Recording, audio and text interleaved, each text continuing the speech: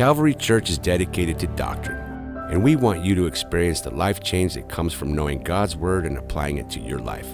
So we explain the Bible verse by verse, every chapter, every book. This is Expound.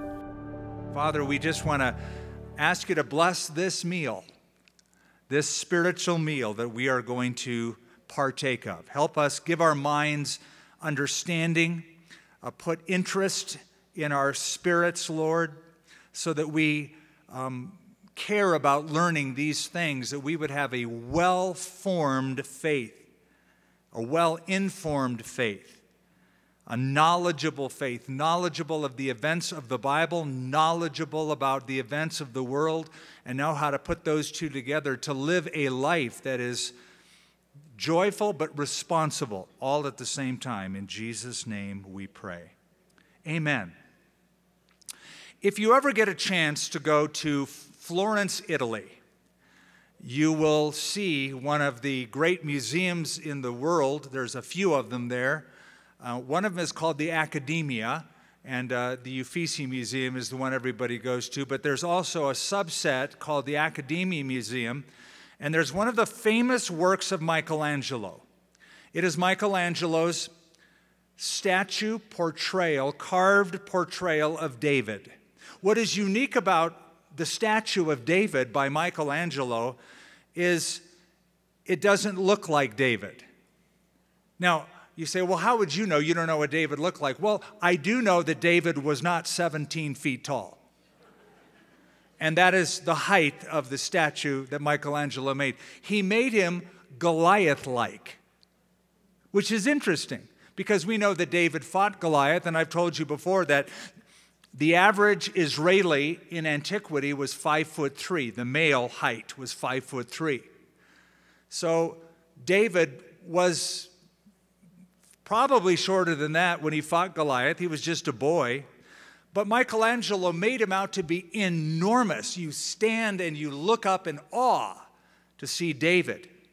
Now, it is believed that Michelangelo was really working off of a statue that he had seen of Hercules. And he wanted to portray David as this invincible warrior standing there in a Herculean pose, perhaps. Or perhaps he wanted to make a statement about the giant faith that he had. That there was a time in his life where he stood up to a giant, even though he was a wee boy, a little lad, and he was just scantily clad with just a sling and a few stones, looking up at Goliath with the sword and the spear, the javelin, the shield, but that his faith was so enormous in that moment that he depicted the faith of David.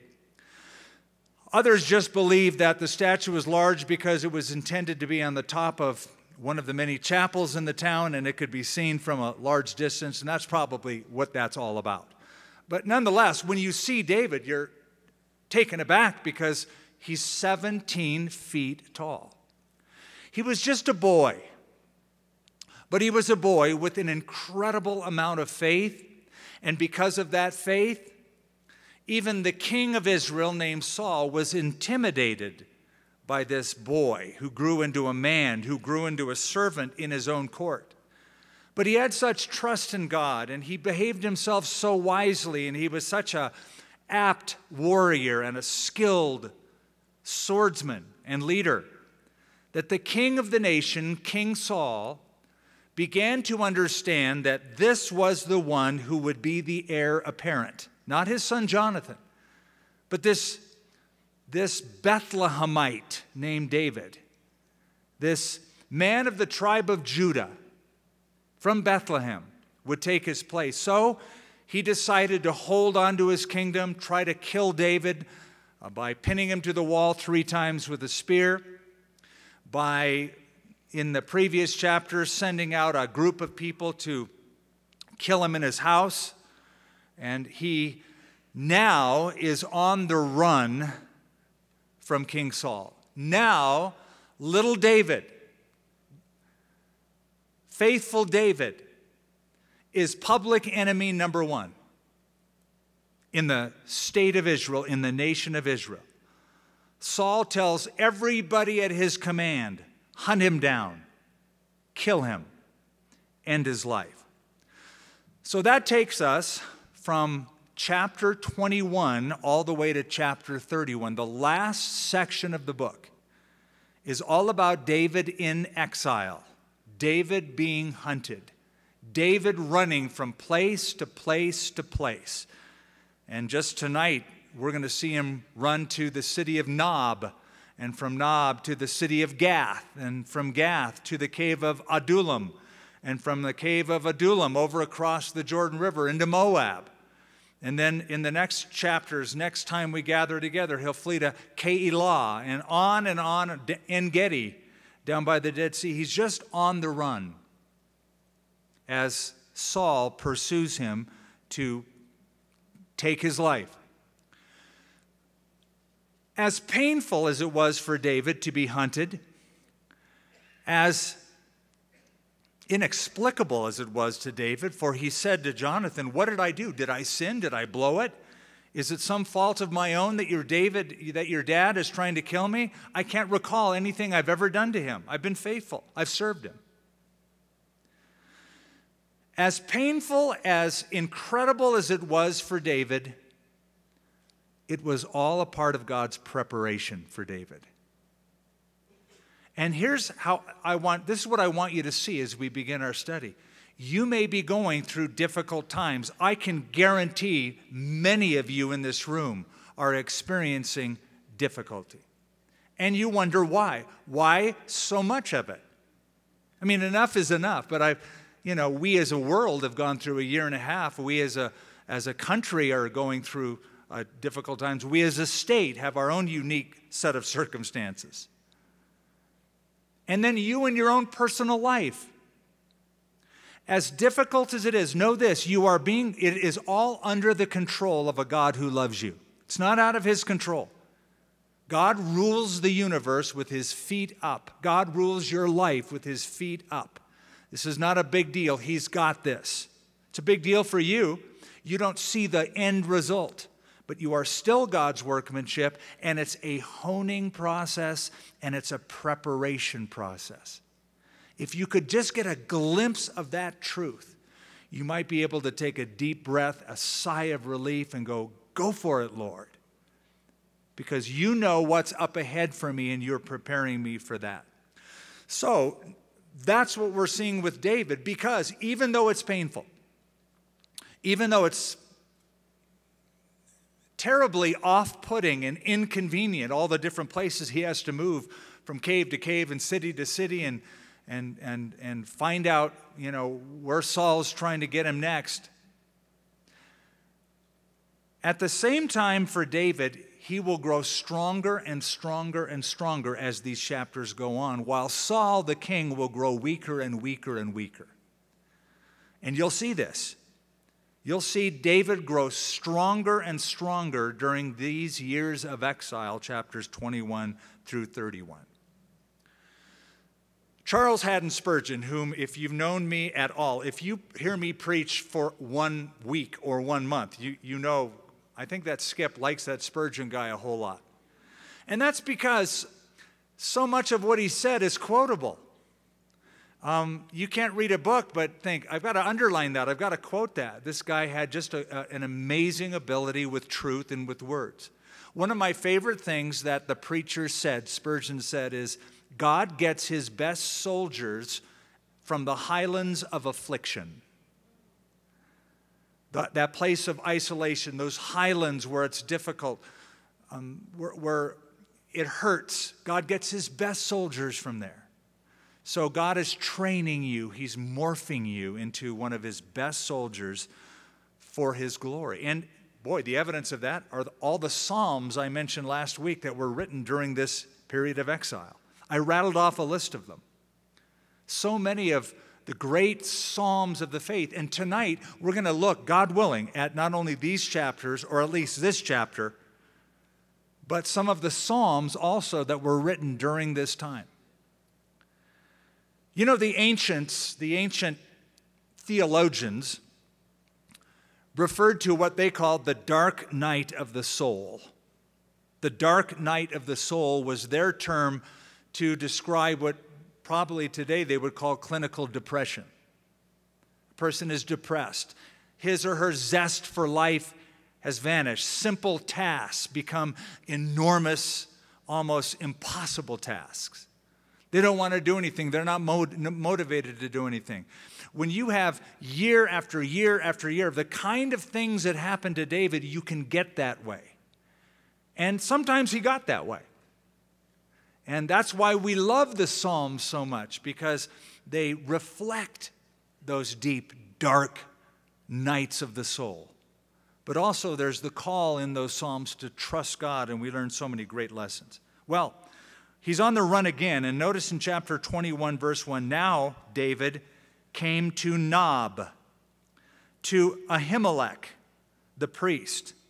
And Ahimelech was afraid when he met David and said to him, why are you alone and no one is with you? So David said to Ahimelech the priest, the king has ordered me on some business and said to me, do not let anyone know anything about the business on which I send you or what I have commanded you. And I have directed my young men to such and such a place. Now, therefore, what have you on hand? Give me 5 loaves of bread in my hand, or whatever can be found. David next goes to the city of Nob. If you have ever been to Israel with us, and if while you were in Israel with us, you stayed in a hotel called the Dan Panorama on Mount Scopus, and if you've been there, you know this hotel, you've been in the city of Nob. The city of Nob is just, if you're on the Temple Mount and you look across the Kidron Valley and you can see the Mount of Olives in front of you, just to your left of that is another little hill attached to the Mount of Olives called Mount Scopus. And it's called Mount Scopus because when the Romans came in to attack the city, they stood on that mount and scoped out the city. And so it was called in Latin Scopus. It's where they could view the city of Jerusalem before it fell, before they took it. So right on that little outcropping was the city of Nob. It evidently was a priestly city. It's where the priests hung out and did their thing. And so what we think, what we believe, is that the tabernacle has now moved. Remember, it was in Shiloh, then the ark has been moved already from it, but the tabernacle has gotten moved evidently to just across from Jerusalem. Jerusalem is still under the control, not of Israel, but of a foreign government, a foreign power. So they have not taken Jerusalem yet. So the tabernacle evidently is set up on this hill, Mount Scopus, overlooking Jerusalem. The ark, however, the Ark of the Covenant, is not in the tabernacle, as it should be, but it is in that city we showed you a few weeks, months ago, Kiriath Jearim, down in the area where Samson is from. And David will be the one who will move it eventually to Jerusalem, but it is there, the tabernacle is here, but not the Ark of the Covenant. So David came to Nob. Ahimelech, the priest, saw him, and we notice in verse 1 that he was afraid. He got nervous. Now, he got nervous for good reason. First of all, who's the king in Israel? Saul. Saul's a nutcase. Saul's apt to do anything. The fact that Saul's son-in-law is there alone, without an entourage, without protection, without secret service, is a red flag. Because if you're related to the king, you're his son-in-law, he's going to want to keep you safe. You're married to Michal, his daughter, but you're here alone. That made him nervous because he knew Saul. And he knew that Saul had a penchant for doing almost anything. So he said, why are you alone and no one with you? So David said to Ahimelech the priest, the king has ordered me on some business. Now, I see a lot of things here, and then that's just me. I see a lot of things when I read through a text. First of all, what's interesting to me is that the first place of refuge that David goes to is where God's representatives hang out. I think that's good. They're the priests. They represent God on earth. There are no prophets yet, really, except for Samuel.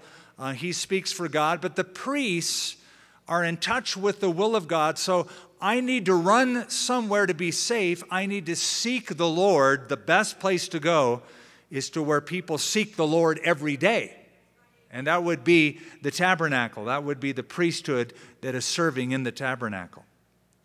So I love the fact that David just had that instinct to go to where God's people are hanging out and God's ministers are. But though that's commendable, what is not commendable is that David lied to him. Now, there's a lot of ways you could look at this. I suppose you could say, well, yeah, but he was protecting his life. Okay, but that's just called situational ethics. Situational ethics is the end justifies the means. It doesn't matter what I do as long as I get this outcome. Well, it does matter. It does matter because God said it's sin to lie, bear false witness. Part of the Ten Commandments. There's no way around it. He lied. And really, the only good outcome would be saving his own hide. You say, well, that's a good outcome. True, but this is David. David had the faith to go out against Goliath with just a sling and a few stones. Now, why couldn't he face Saul with that same kind of faith that he faced Goliath with? So I'm bringing this up because I want you to see David, though he's a man after God's own heart, still a man. The best of men are men at best. He's still a man. He still struggles. He's still getting his sea legs, sort of, when it comes to faith and trust with God. Yeah, he had faith when he heard what Goliath said against God.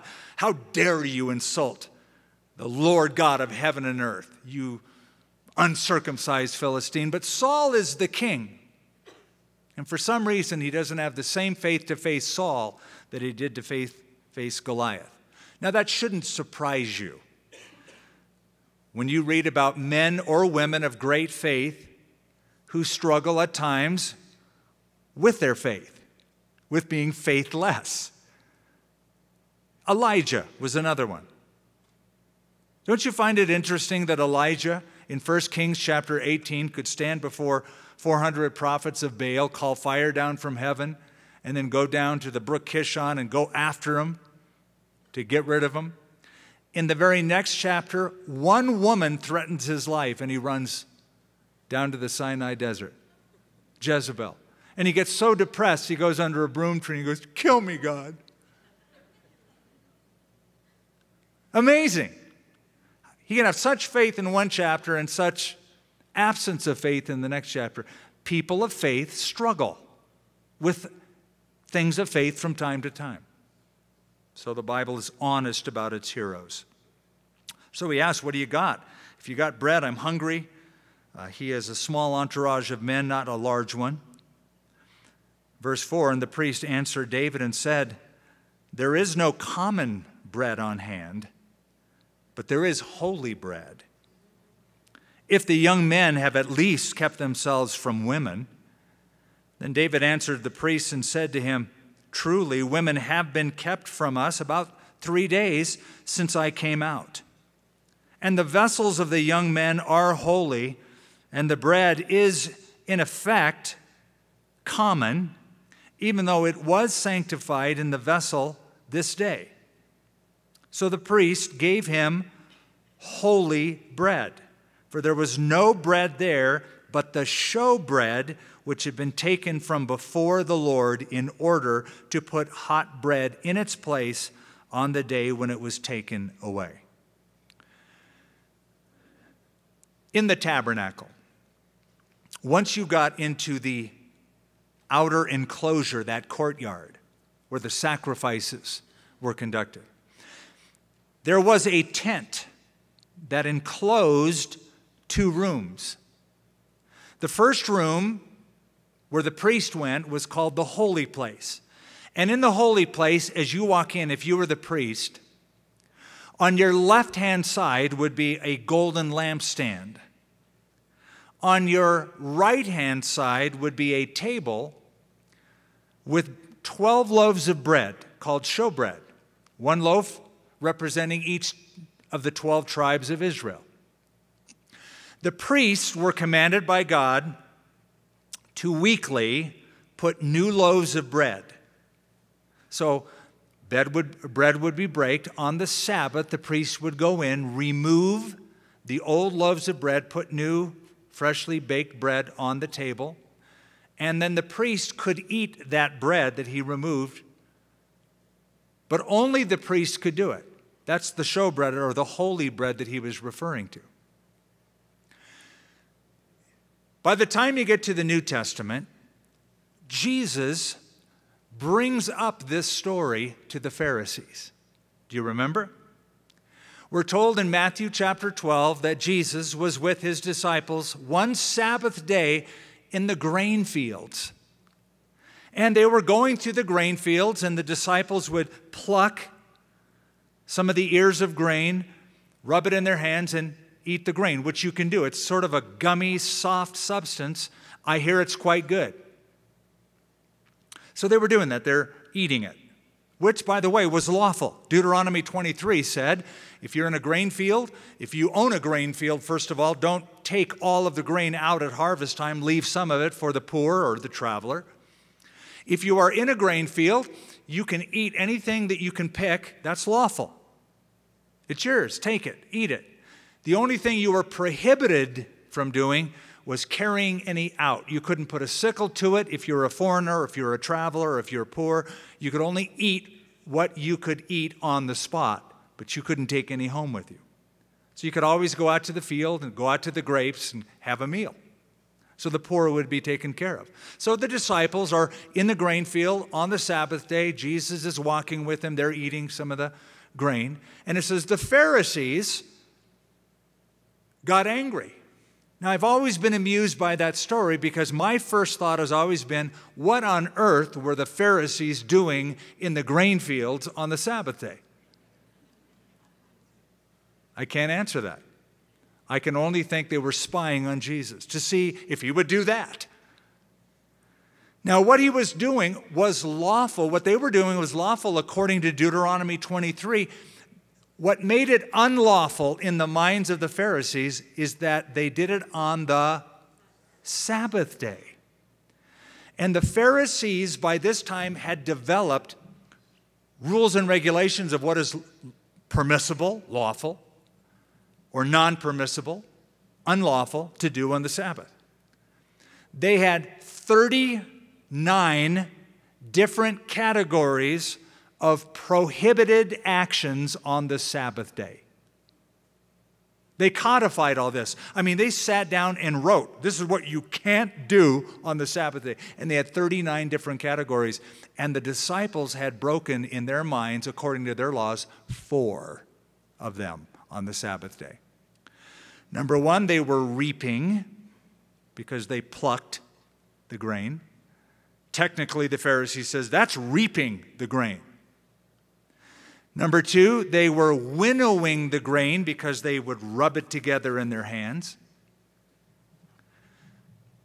Number 3, they were threshing the grain because they would blow the chaff away from the grain. And all of that together brought it into a 4th category. They were preparing a meal on the Sabbath day. I kid you not. William Barclay goes into great detail about this in his commentary. But that's how the Pharisees viewed this. These guys have broken 4 of the major no-nos on the Sabbath day. And so when they accused Jesus and the disciples of that, Jesus, I love his answer. He said, don't you guys ever read your Bibles? Which is a good answer. When people are nitpicky about this or that, I'll often say, do you ever read that book that you refer to? David said, have you never read how that David on the Sabbath day and those who were with him ate the showbread, which is only lawful for the priest to eat? And then he said, for the Sabbath was made for man, not man for the Sabbath. Now, the principle in the New Testament, Matthew 12, and the principle here is the same. Human need trumps religious creed. You might have a religious creed and, well, we do it this way and that way. Right, but these guys are starving to death. And the priest knew that. The priest knew that I have my ceremonial creeds, my religious creeds, but there's a human need that supersedes that. So the priest gave the holy bread to his men. Here's an example. Let's say, for some reason, unfortunately, some house in your neighborhood caught on fire. You see the fire. You figure somebody may be inside, so you go up to the door, you see the fire coming out. This actually happened to me. And you knock on the door, you pound on the door, and nobody answers the door. But then you look through the window and you see somebody slumped over in the house, unconscious.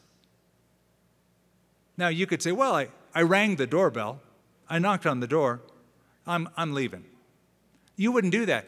What you do that is you knock down the door or you break through the window and you drag that unconscious person to safety. Now, technically, that's breaking and entering.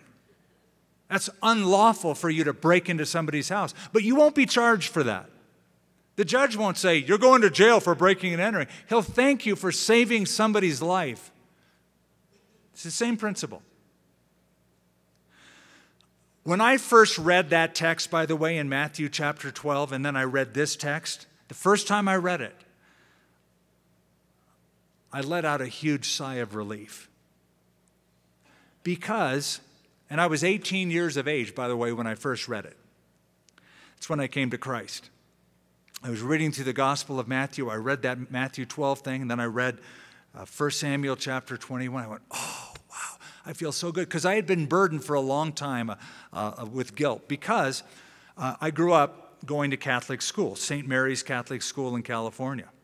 And during the month of May, when I went to school, they would have Mass every day. And I was one of the altar boys. You just have to picture your pastor as one of the altar boys when he was a kid. So that was me.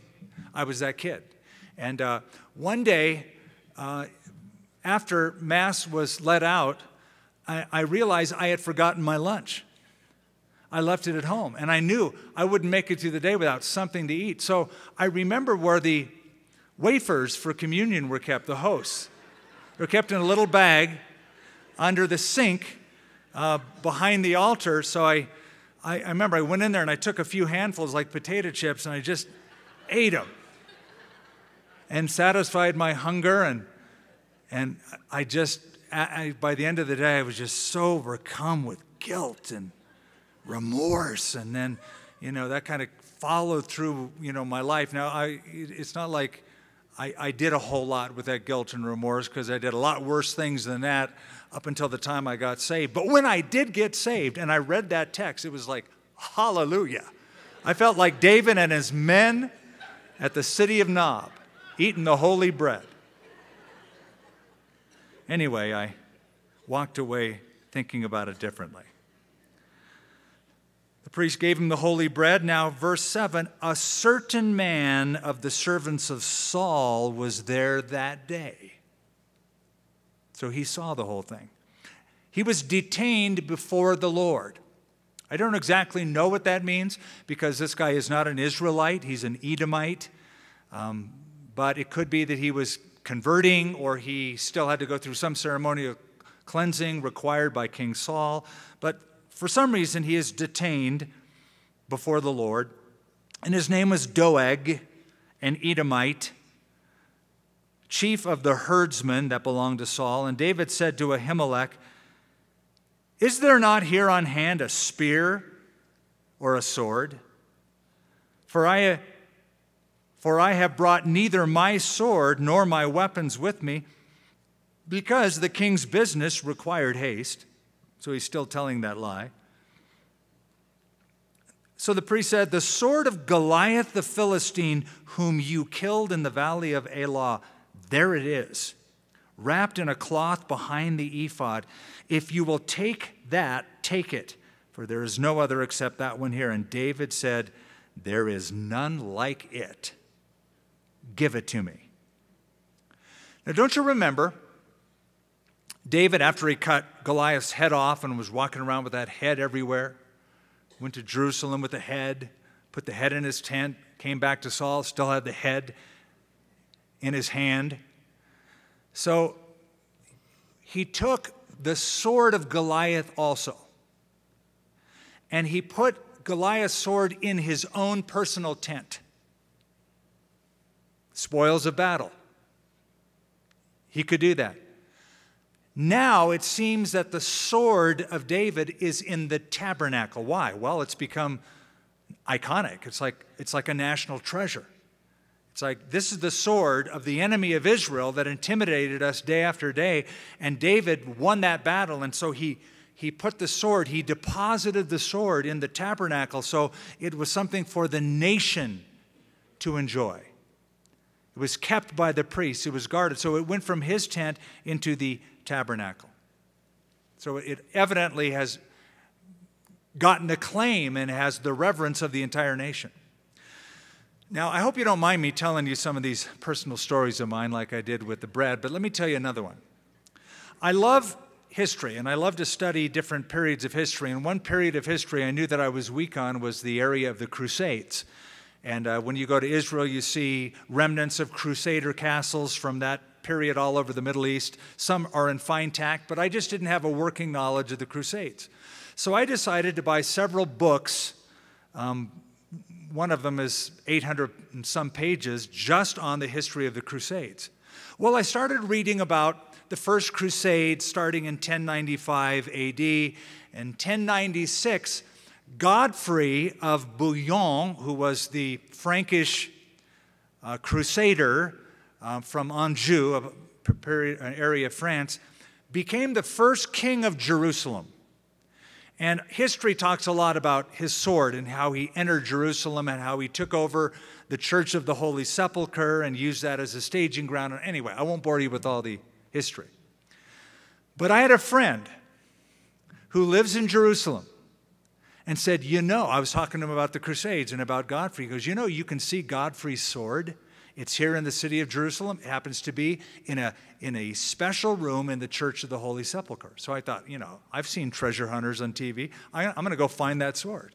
So I went into the Church of the Holy Sepulchre one day, and I asked to see it, and they shooed me out of there, wouldn't let me see it. I went in the next day, and I asked, and they shooed me out of there. Went in another day, and one of the brothers or priests or whatever recognized me, took me this way. He took me into the back room and showed me the sword.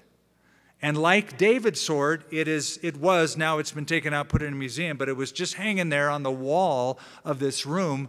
And I just studied it, for the longest time. I guess it would be like seeing Goliath's sword. We're talking a sword that's like 1,000 years old and has the history of the Crusades, the first Crusader king of Jerusalem. Anyway, I found it fascinating. It has nothing at all to do with our text. Just came to mind, just thought I'd share it. So he said, there's nothing like it. I'd like it. I'll take Goliath's swords, which is a pretty big sword, especially for David, but David has grown up since he took Goliath's head in the valley of Elah. Something else. Why does he need a sword? He faced Goliath without a sword.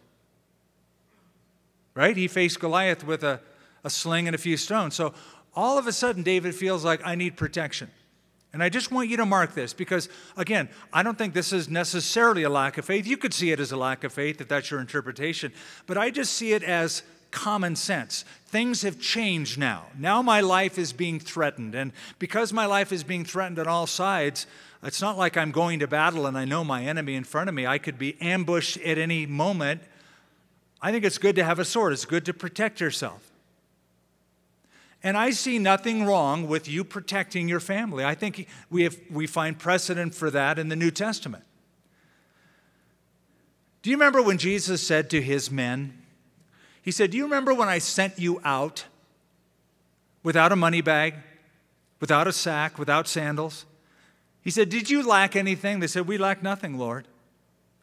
He said, now if you have a money sack, bring it. Now bring sandals. And if you don't have a sword, sell something and get one. So they didn't quite get it, and they said, well, we found 2 swords. Jesus said, that'll do it. That's enough. So I do think there is precedent for you protecting yourself, being vigilant. Hey, we live in Albuquerque. You should be vigilant.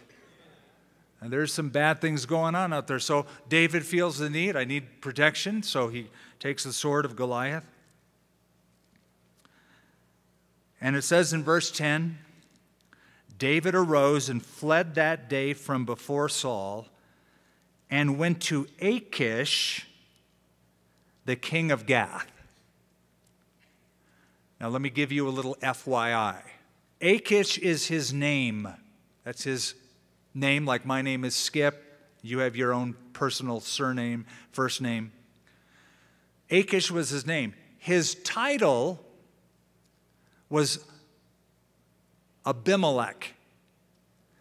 Abimelech was the title of the office of the king of the Philistines. Just like in Egypt, you have the pharaohs. Just like in Rome, you had the Caesars. Just like in Arab countries, you have emirs today. And Abimelech was the ruler of the Philistines, but his name was Achish. So that's just an FYI, and I'll show you why that's important, I think, in a little bit. So he goes to Gath. Gath is the capital of the Philistine territory. So he goes to the capital. By the way, Goliath is from Gath, was from Gath. He's dead now, but he lived in Gath. And the servants of Achish said to him, is this not David, the king of the land? Did they not sing of him to one another in their dances, saying, Saul has slain his thousands, and David his tens of thousands? Now here's the question. Why does he go to Gath? Why does he go to Philistine country? Probably he is thinking, it's the last place Saul would ever look for me, is there. But you got to appreciate the humor in this. He is going to the birthplace of Goliath with Goliath's sword on. You just have to appreciate the irony here. He has Goliath's sword, he goes to Gath. But he thinks nobody will recognize him. Evidently, he was smaller when that happened. He was younger. He has grown his beard out since then, as you'll see. But they recognized him. Go, hey, that's David. And notice what they said of him. I find it interesting in verse 11. Is this not David, the king of the land? Now hello? No, sorry. I know, it's an easy mistake. Don't worry about it. So they said David was the king. David wasn't the king. The king of the land was Saul. But could they perhaps, had somebody maybe leaked out, maybe because of Saul's paranoia, it got out that David had been anointed by Samuel, so word has already spread to the Philistines, this is the next king, this is the king in waiting, perhaps. Or perhaps it's an unwitting and unknowing prophecy that this is indeed the king. However, they knew it, they said it, and they quoted the songs that were sung, that before Saul has slain his thousands, David his tens of thousands. Now David took these words to heart. In other words, he went, uh-oh, they recognize me. I've been discovered. And he was very much afraid of Achish, the king of Gath. So he changed his behavior before them. See, this is always the problem when you go to Gath. Whenever you go into the enemy's territory, you're apt to change your behavior. You start acting like unbelievers. You start hanging out with unbelievers, you start changing your behavior, changing your speech. David changes his behavior before them. And look what he does. He feigned madness in their hands scratched on their doors, the doors of the gate, and let saliva fall down his beard. Then Achish said to his servants, "Look, you see the man is insane. Why have you brought him to me? Do I have need of madmen, that you have brought this fellow to play the madman in my presence? Shall this fellow come into my house?" So we learned something else about David. Not only was he a shepherd, not only was he a warrior, not only was he a leader, but he was an actor. And evidently a pretty good actor. He could play insanity really well because he convinced everybody of it. It was believed in those days that to be mentally ill was an affliction of the gods. And people that were insane or acted odd like that, they just didn't want to have anything to do with them. They were often banished and ill-treated. And so David knew that. And because he was recognized, I believe that David was recognized. I believe they captured David, and I'll show you why. They captured him in the Philistine country. Then he acted insane, then they let him go. But again, just keep this in mind. He went there and he had to change his behavior. He's in enemy territory and he changes your behavior. When you go into the world and you get around worldly people, sometimes you are afraid of being the Christian that you are.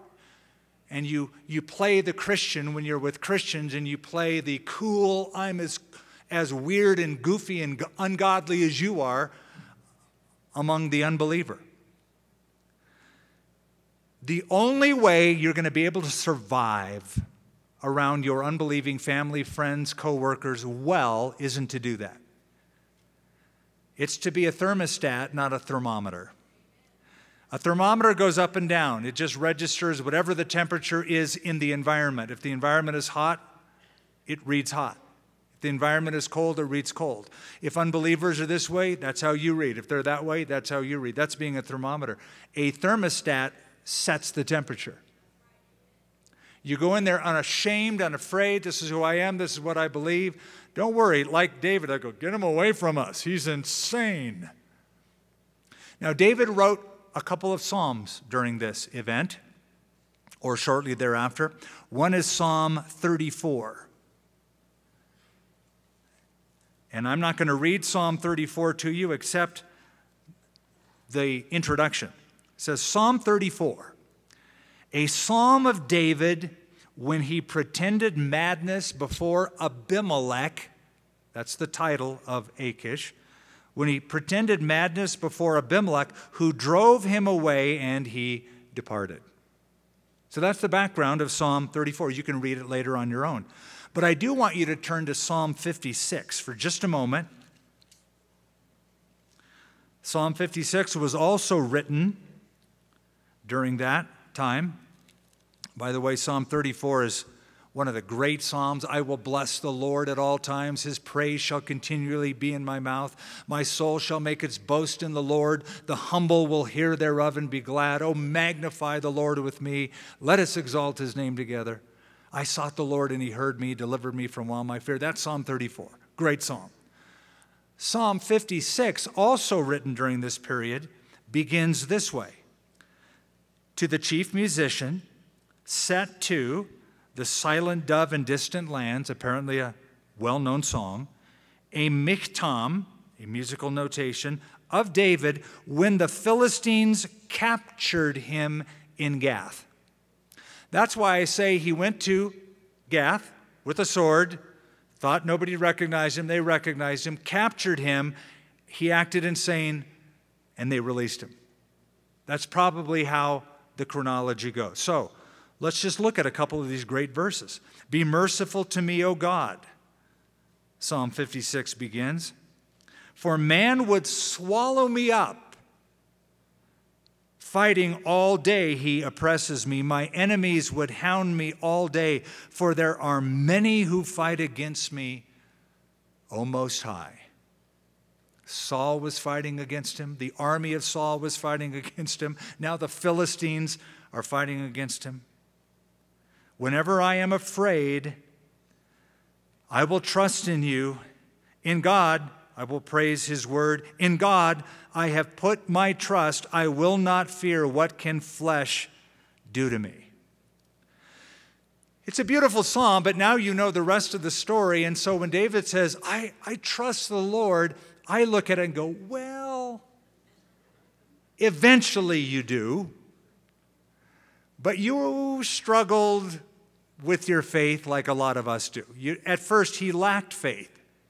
And again, it's amazing how people of great faith can often exhibit anything but faith in certain situations. So, like Walter Scott said, oh, what a tangled web we weave when at first we practice to deceive. Anyway, he gets out of it. So he is released from that. Chapter 22.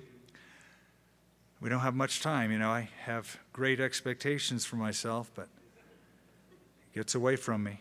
David therefore departed from there and escaped to the cave of Adullam. And when his brothers and all his father's house heard it, they went down there to meet him. And everyone who was in distress, everyone who was in debt, everyone who was discontented gathered to him.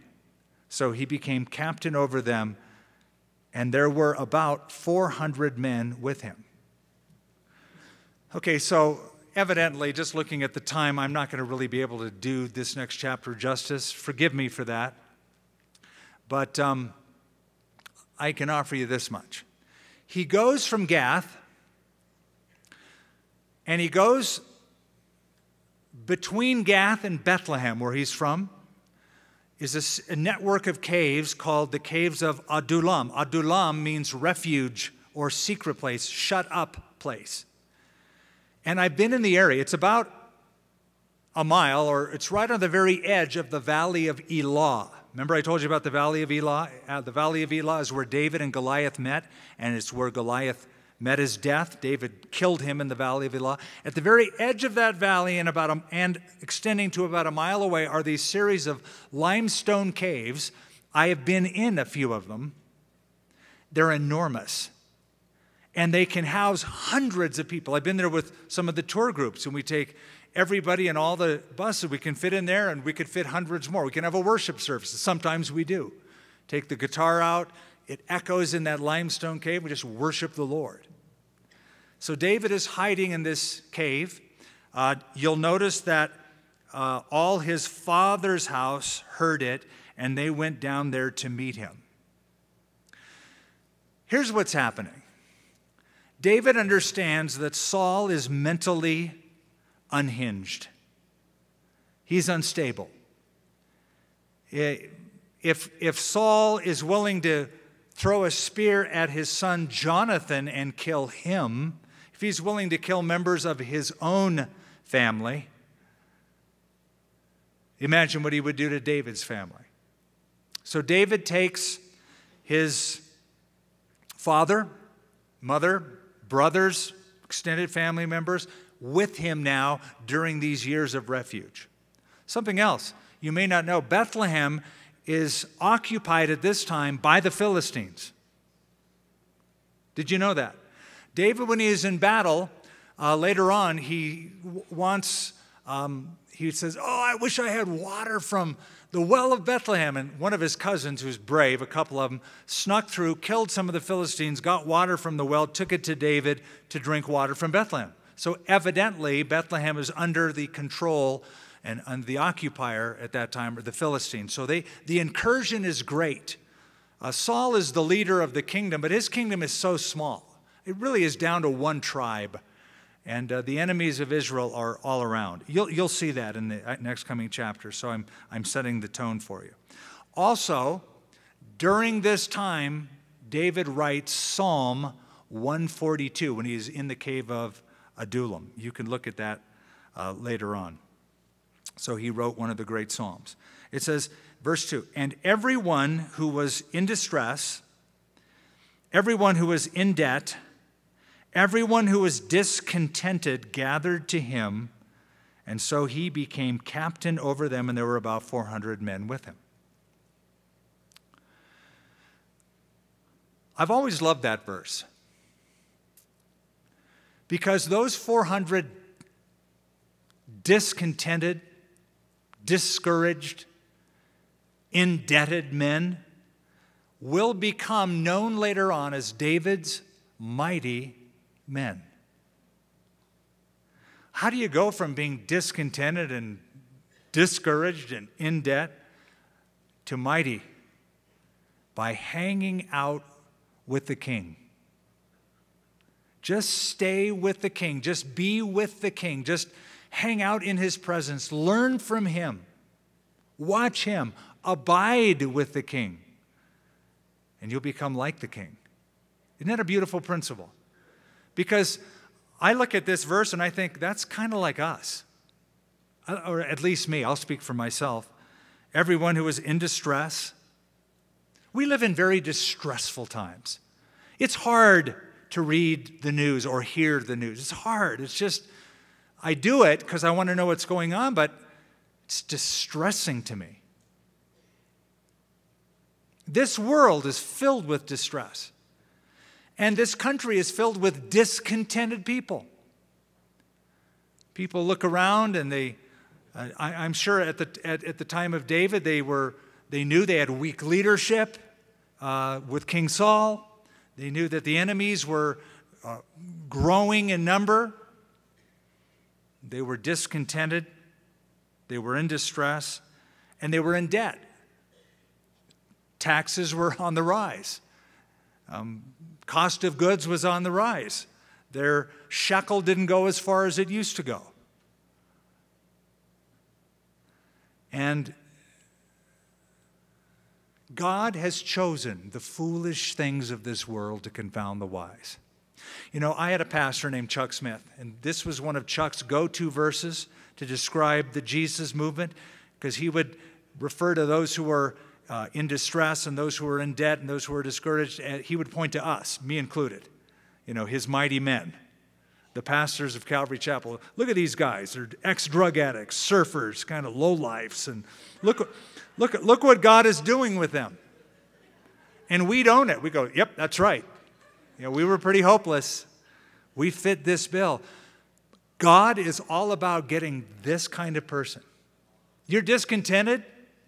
You're in debt. You're discouraged. You're perfect. You're kingdom material, man. You're in the right kingdom. Just hang out with the king. Be empowered. You'll be the Lord Jesus' mighty men and women. I love this about David. He takes them. Join me, fellas. Hang out with me.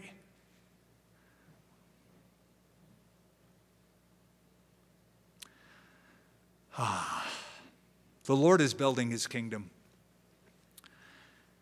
And he uses weak things and foolish things.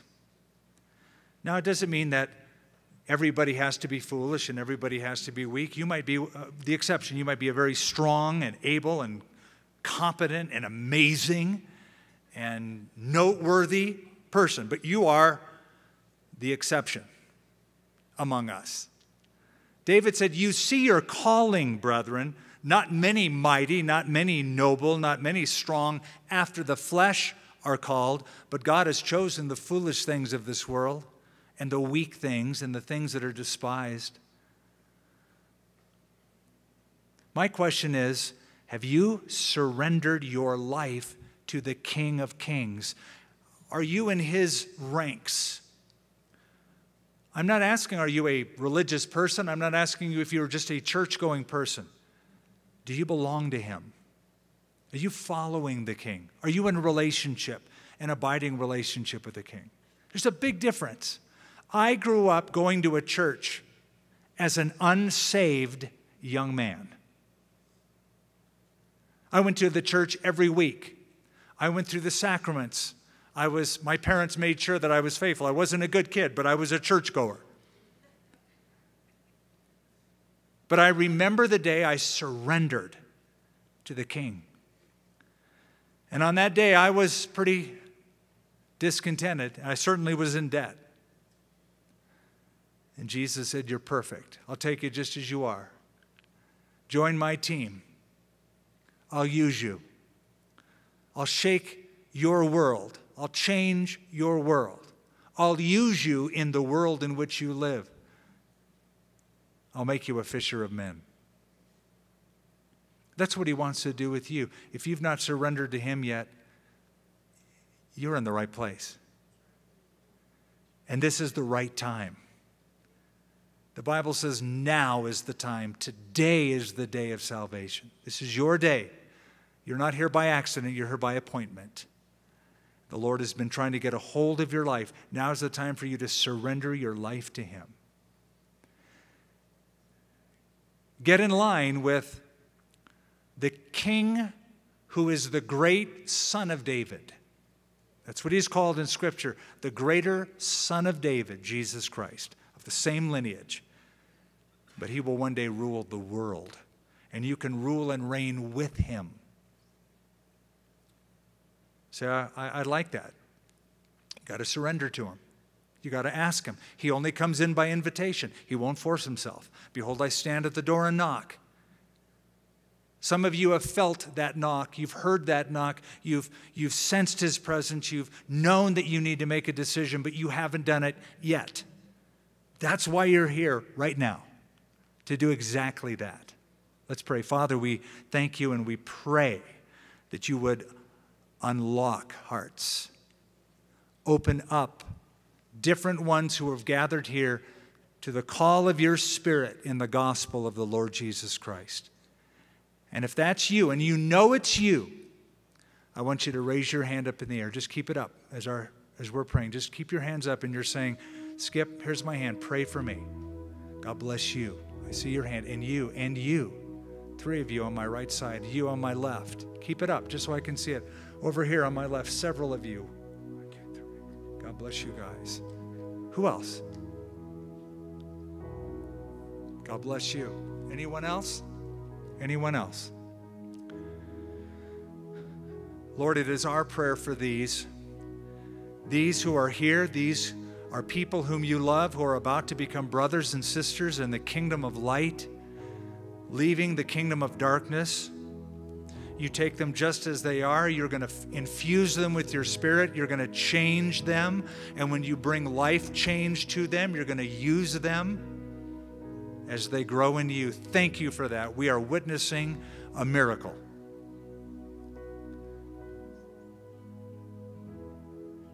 Strengthen them in the name of Jesus, we pray.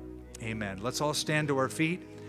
We're going to sing a final song, and I saw hands go up, a few over here, a couple of you right here, and several of you here and over to my right. Get up and come now. If you raise your hand, I want you to walk the nearest aisle and stand right up here in the front, where I'm going to lead you in a prayer. We're going to seal this deal. We're going to make it real. You're going to be glad you did. Come on up. Listen to that encouragement. Yeah. That's it. Should I ever need reminding how good you've been to me? I count the joy come every battle, 'cause I know that's where you'll be. There is another in the fire. Oh, there is another.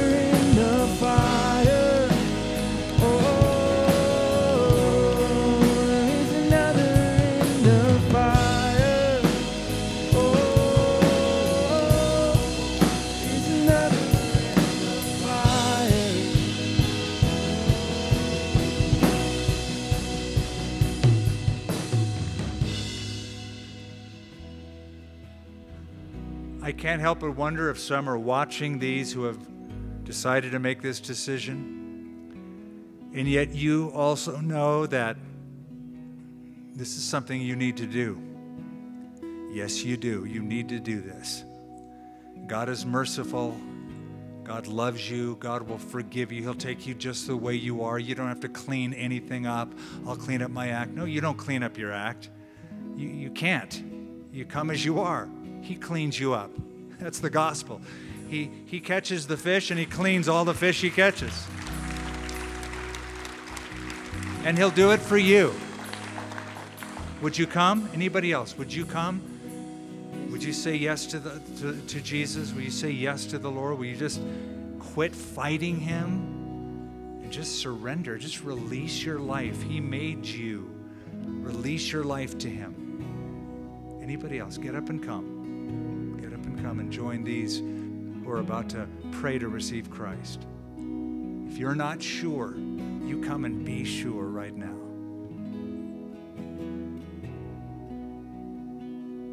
Could be just a struggle. You've been struggling with this a long time. You're fighting it. Don't fight.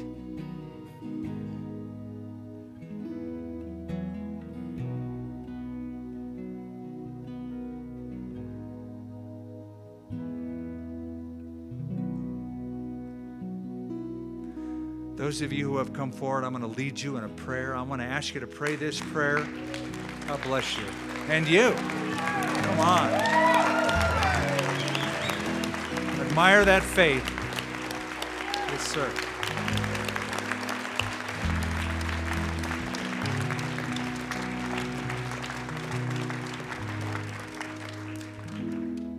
Thank you for saying yes to him. You who have come forward now, I'm going to lead you in a prayer. I want you to pray this out loud. Pray it after me. Say these words, but you're not saying them to me. Just, if you can, tune all of us out and just, you're saying this to God in heaven. Say, Lord, I give you my life. I know that I'm a sinner. Please forgive me. I believe in Jesus.